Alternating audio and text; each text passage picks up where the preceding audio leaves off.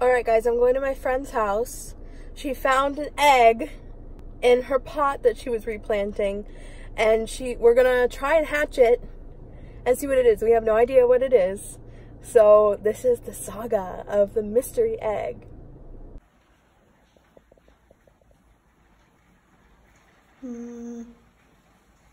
So if you, here, aim it this way so she can see.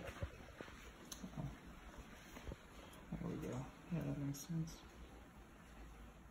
There's like an amniotic something in it, but I can't, oh see there's like veins? Yeah, there is.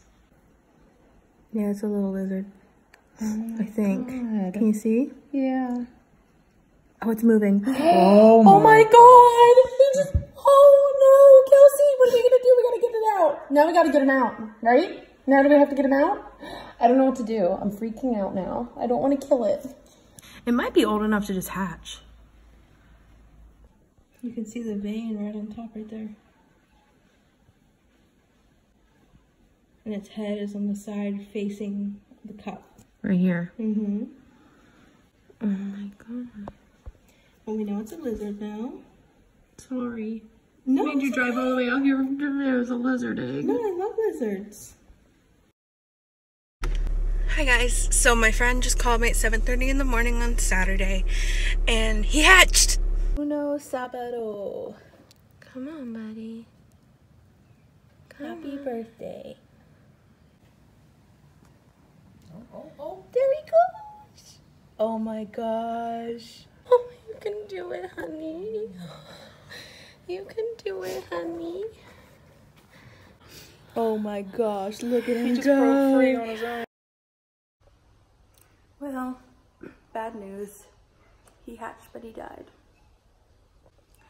But it's a lesson in life and death. And we gave him the best shot that he could have, and he for sure would have died in this cold snap. It's like 65 degrees outside. So we're gonna bury him, and I'm gonna distract my friend because she's very sad.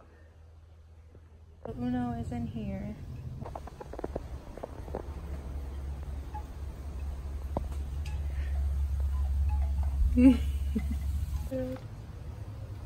Bye, brother.